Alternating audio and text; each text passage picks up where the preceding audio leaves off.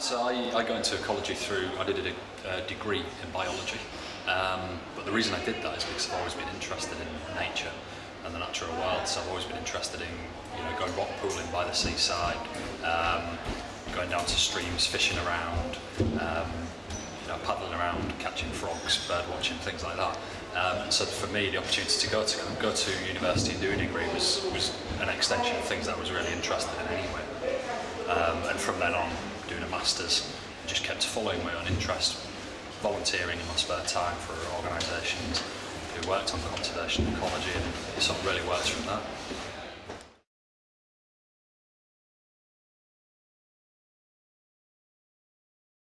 So I finished my PhD 3 years ago, and I'm now working I'm a postdoctoral researcher, and I'm working on amphibian disease. And the reason we're doing that is there's a particularly bad disease that's causing real problems for amphibians around the world. It's made a lot of species go extinct, and throughout Europe and the UK, a number of populations have declined as well. And so my postdoctoral research is trying to identify species and populations of amphibians, of frogs, toads, newt, salamanders, things like that, that are particularly susceptible that in the future we may be able to help, or by better understanding what's actually happening, what kind of problems and how this disease is causing those problems, we may be able to actually do something about it.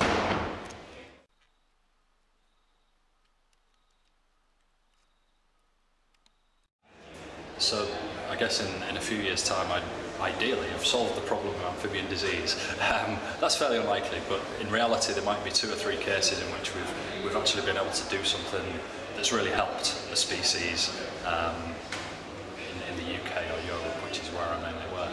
I'd like to continue working on things like parasites and diseases, because in the future, as the natural world's degraded and the ecology of system changes, it's likely that diseases are going to become more of a problem rather than less of a problem. And that's for ourselves as humans, human society, but also for wildlife conservation.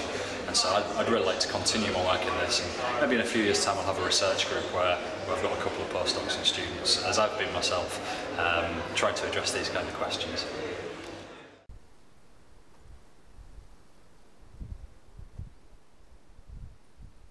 I guess my tip would be be interested in the things around you and be enthusiastic about them. So I've gone down the route of going to university and doing degrees, masters and PhDs and so on, but equally working for wildlife trusts, working for Natural England, working for forestry departments, things like that. If you're interested and enthusiastic about the things around you, do your homework, read up on whether it's natural, BBC wildlife magazines and popular science books that are out there, and try and volunteer, put your spare time into these things, find out what you like, and if you've got that energy and enthusiasm, then I think that's the major thing that people want. And there are lots of different things you can do within ecology, so there are options there. It's just having a drive to do them, really.